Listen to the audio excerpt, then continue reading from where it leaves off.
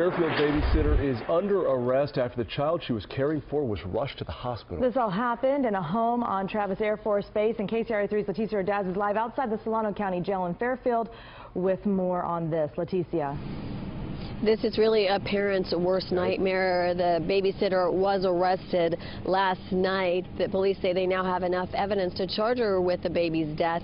This is a look at the babysitter, 24-year-old Gina Nicole Bailey. Again, she was arrested last night at her home at Travis Air Force Base. Police say they do have enough evidence to charge her. She's being held on $750,000 bail. Police say an autopsy just revealed the 18-month-old baby boy died from severe brain injury after being violently shaken and dropped on the floor at his home at Travis Air Force Base. Police describe Bailey as the family's regular babysitter who lives on the base as a civilian and who obviously the family trusted. The incident happened last Thursday, and the baby died at the UC Davis Medical Center on Friday after 2 different hospitals tried to save the baby but couldn't. Bailey is expected to appear in court before Christmas.